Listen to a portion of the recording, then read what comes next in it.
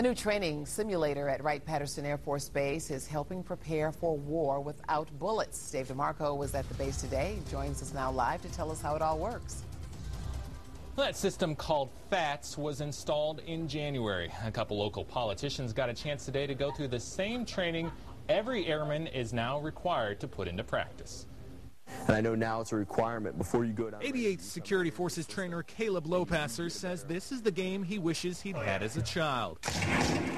But this isn't a game. It's the U.S. Air Force's new firearms training simulator that puts real weapons in fighters' hands, firing lasers with genuine recoil at computer-generated enemies using Bluetooth technology. Today he's showing off the system to Fairborn and Beaver Creek councilmen. Banana to the front. Just like that. If you turn the weapon over, that's your magazine release right there.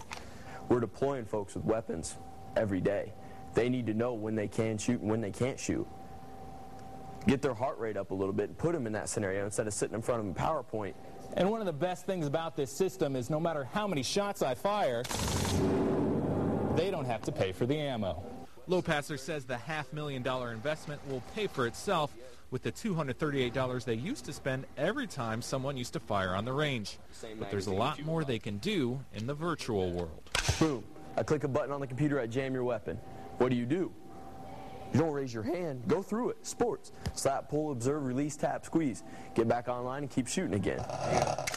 It gives you the real feeling, and I appreciate the colonel and the base for having us come out and try this and see what it's all about. And I think our citizens should know how hard our soldiers work on this. My effort was 100%. My success was somewhat lower than that. But it was an incredible experience, though. Now, this simulator is not just for security forces. Every squadron, including medical forces, will start training with those M4s and machine guns soon. Reporting live, I'm Dave DeMarco, 2 News on your side.